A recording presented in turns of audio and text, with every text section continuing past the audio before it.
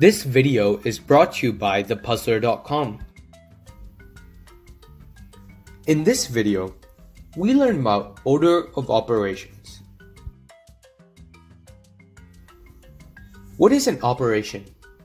In math, operations are when we take two inputs and combine them using well-defined rules to get one output. The operations are addition, subtraction, multiplication, division, exponentiation, and grouping. But when we see something like 3 plus 16 minus 4 squared times 3, what part should we calculate first? We can calculate the multiplication first, or we can go left to right, or maybe even right to left. And each way gives us a different answer to this problem, and only one of them is correct. That is why mathematicians came up with a set of rules to follow when doing calculations like these. They called it the order of operations. These rules tell us the order that we should do operations in. First, we should do parentheses, then exponents, and then multiplication and division left to right in the order that they come up in. And then same thing with addition and subtraction, left to right. But how do we remember all these rules?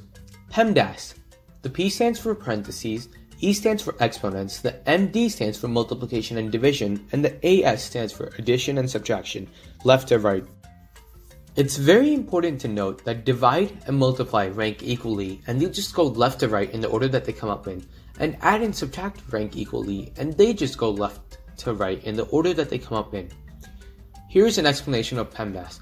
After completing the P part, we need to do all the E, then go left to right doing any M or D that we find in the way. Finally, we go left to right one last time doing any A or S that we find along the way. Another way to remember the order of operations. These sentences can help you remember the order of operations. Please excuse my dear Aunt Sally. Popcorn every Monday, donuts always Sunday. And people everywhere make decisions about sums. Pick your favorite out of these three, or you can use PEMDAS. A fun fact, in the UK, BODMAS is used instead, and in Canada, BEDMAS is used. They all mean the same thing. Let's look at an example. Simplify 4 plus 4 times 3. Pause the video for more time to solve this problem on your own.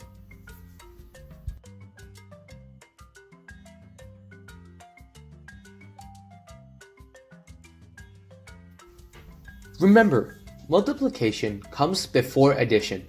First we do 4 times 3, which gives us 12, and then 4 plus 12, which gives us 16. But how would you solve 4 plus 4 times 3, where the 4 plus 4 is in parentheses? So we do the parentheses first, which gives us 4 plus 4, which is equal to 8, and then 8 times 3, which gives us our answer of 24. Let's look at another example. Simplify 12 divided by 6 times 3 divided by 2. Pause the video for more time on this problem.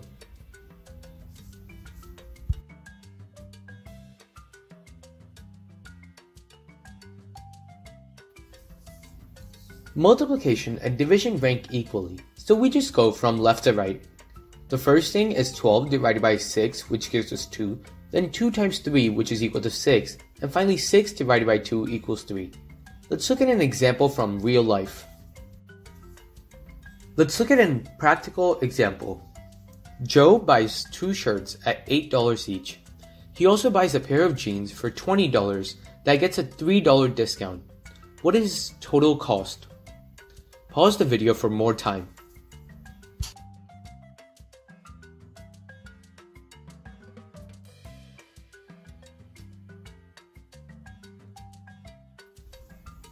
Let's write this problem as an equation. We get 2 shirts plus the jeans minus discount, which is in parentheses. It gives us our total cost. Here are some problems for you to try. Don't forget to write your answers in the comments below.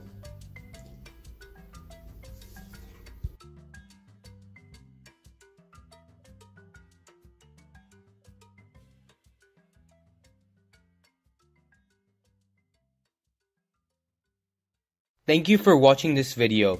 If you liked or enjoyed this video, be sure to subscribe so you can get notifications for my future videos, and be sure to hit that like button.